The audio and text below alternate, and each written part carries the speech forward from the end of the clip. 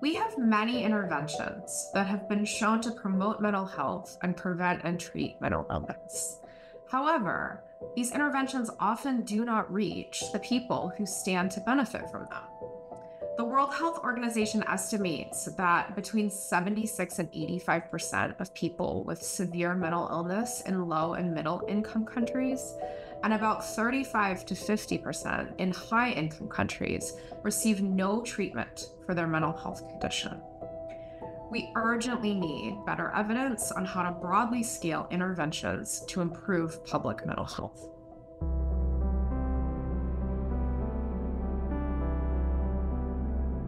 The traditional research to implementation process that we use in the field does not consider real-world implementation until after multiple research phases have been completed. This linear pipeline approach to research and implementation really impedes production of the actionable evidence needed to help close the mental health implementation gap. Our commission calls for an integrated research implementation model where implementation is embedded across all phases of research in order to better close the gap from research to practice. We make 3 recommendations for putting such a model into place in the real world. First, we need to form groups in which researchers and implementers work together to co-create mental health interventions and implementation strategies. Second, we need to train the next generation of mental health leaders in this kind of integrated model. For example, by including doctoral students in mental health implementation research efforts. Third, it's critical that we structure funding opportunities to prioritize integrated research and implementation. For example, through 2-phase funding mechanisms that first support a preliminary partnership building phase between researchers and implementers prior to execution of a second phase where the mental health implementation research study is conducted. Reimagining mental health implementation research is key to producing timely, actionable evidence to close the mental health implementation gap. The highest burden of mental disorders, along with access to effective promotion, prevention, and treatment services, is concentrated within groups marginalized by social and structural determinants of health. Such include people exposed to poverty, human rights violation, humanitarian emergencies, or discrimination. Our commission calls for equity in mental health intervention and implementation research through 6 recommendations. First, build and sustain equal partnership between researchers and communities experiencing mental health inequities. Second, the designing and testing of equity-informed mental health interventions tailored to the intended population and local context. Third, the use of equity-informed dissemination and implementation strategies that target social and structural barriers. Fourth, prioritizing study strategies emerging from community experiencing inequities rather than imposing top-down approaches. Fifth, designing intervention and planning implementation with sustainability in mind. Sixth, increasing focus on changing policies and systems to target social and structural determinants of health. In essence, mental health inequities are symptoms of structural and systematic issues. Mental health implementation research needs to focus on strategies to address these issues. Mental health interventions are delivered in multiple complex systems. Communities, health systems, education systems, and many more. Successful implementation strategies need to navigate multiple interacting components, including intervention users, providers, administrators, and technology. Our commission calls for use of a complexity science lens in mental health implementation research. And it does this through 4 recommendations. First, embrace adaptation. Rather than applying linear top-down one-size-fits-all approaches, adapt strategies to local context while maintaining the key elements that make them work. 2, create networks of mental health implementation partners who can continually learn from each other. 3, study bottom-up interventions and implementation strategies emerging from within real-world settings.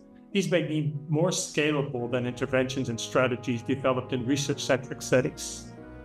4, use novel research methods, including system science methods like agent-based models.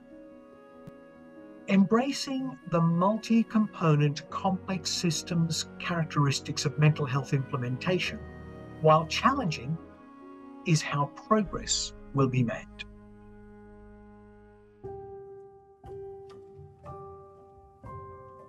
In our quest to improve public mental health, we often ask, how do we know which strategies truly make a difference? Randomized controlled trials, or RCTs, have long been the gold standard for evaluating interventions. But RCTs can fail to capture all the nuances of real-world implementation. Our commission calls for expanded use of rigorous non-experimental approaches to address this issue. For example, difference in differences designs can compare the effectiveness of policies and programs in communities over time. Part 4 of the Commission makes 4 recommendations for expanding use of non-experimental causal inference approaches in mental health implementation research.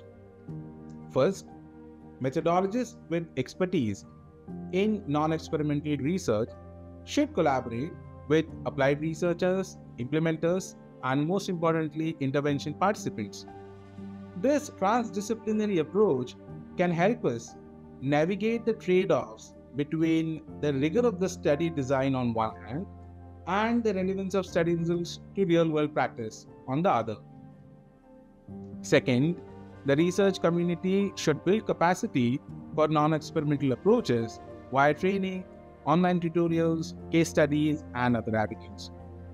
Third, funders and journals should recognize the value of rigorous non-experimental research and support this work via grants and publications. Fourth, governments, health systems, and other actors need to enhance data infrastructure to better collect population-level data on meaningful implementation and mental health outcomes. Expanding use of non-experimental causal inference approaches can help to produce the evidence needed to better scale mental health interventions, ensuring that they work not just in the lab, but in the lives of the people they are meant to help. No single discipline can produce the evidence needed to close the mental health implementation gap. Our commission calls for a transdisciplinary approach that brings together mental health research and implementation partners with wide-ranging expertise. With such an approach in mind, we have 4 recommendations.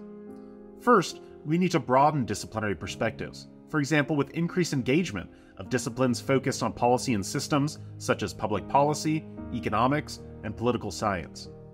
Second, organizations involved in funding and conducting mental health implementation research need to prioritize transdisciplinarity, for example, by providing funding for partnership building and by hiring transdisciplinary teams. Third, enhanced training opportunities are needed, for example via joint degrees and certificate programs. Fourth, reorient the academic research enterprise towards this goal, for example by creating promotion and tenure criteria that recognize the value of transdisciplinary work.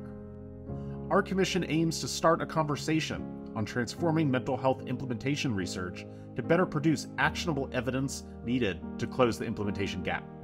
This is an important first step, and moving forward, it'll be important to study and refine all of these recommendations based on new knowledge. Thank you for your time and attention.